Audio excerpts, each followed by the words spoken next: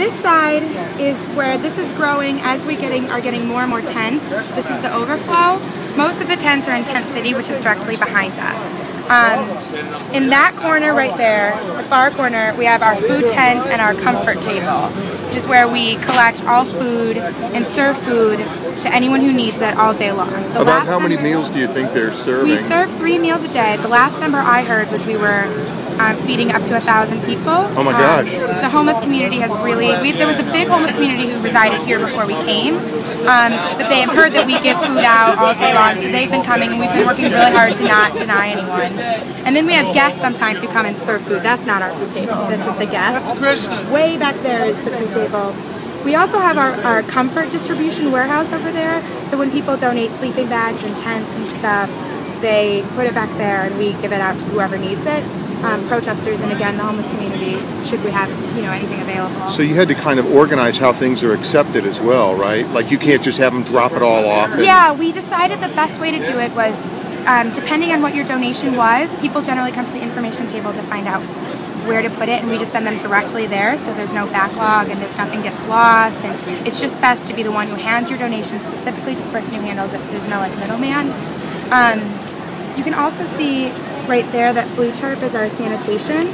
So they they try to do their best to keep the area clean, change the garbage cans, sweep. They also handle our recycling. So there's signs everywhere on what you can recycle. Next to the sanitation place in that white tent is our safety and security, and they work a lot with de-escalation of issues. So they put on de-escalation trainings. They certainly, if there's a huge emergency or something major happens, we do still call the police. We do also have police here, but they handle a lot of our, if it's just somebody who needs to calm down. They also help us with deciding our protocol for marches. How did all of these people know to do this? Was there some central organizing body that said we need this and we need this, or did people just start to volunteer? No, yeah, people just came. For example, the information table was started by Stan, who just decided we needed information. So he just put it together, and same with all of the other committees. We have a medic tent, and they are just people who decided that this would be something that should be here on a more sustainable level, so let's start it. And then after the human needs, so like food, safety and security, comfort, and sanitation, we also have a variety of other working groups that handle different areas. So we have a direct action group that handles our marches and our external actions. We have a variety of outreach organizations that help us reach out to the farther communities who can't necessarily always be here, but they're definitely part of the 99%, so we need to get them on board. Wow.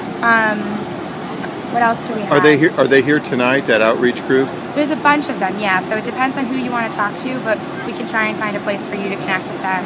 Great. We also have a message working committee that is right now working on collecting surveys and surveying whoever walks by on what they think the specific areas of focus should be, so that hopefully we can kind of focus ourselves. Though we're really comfortable right now with being a leaderless, peaceful assembly and really reveling in that celebratory nature of coming together and finding a group of people who also feel that the system is broken and needs to be changed. We have a facilitation committee that handles our GAs as far as just running it. They don't control it, they're not in charge, but they run it. GAs? Oh, General Assemblies. General Assemblies. Okay. And we have a finance working group which handles all of our donations. We get a lot of monetary donations. I think that's it.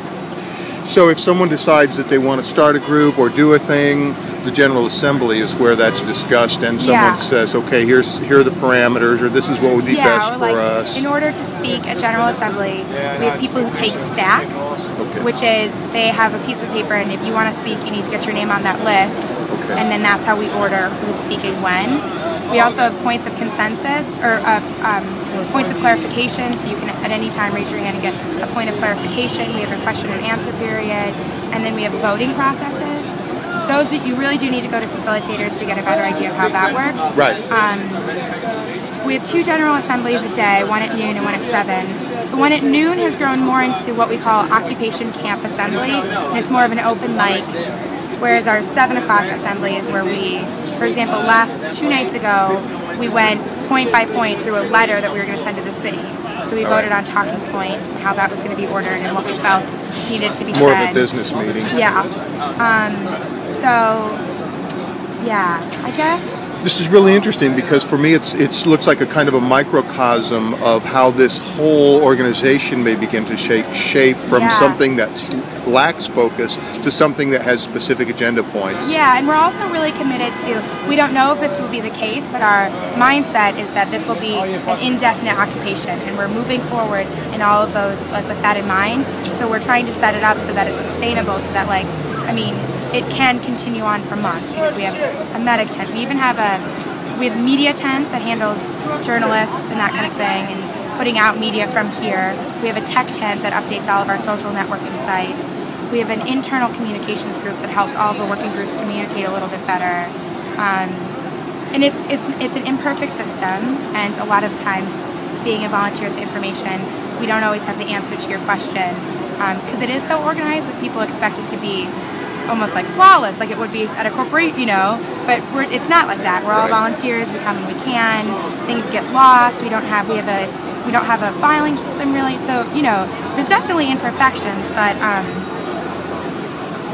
sorry, I don't want to throw that on the ground.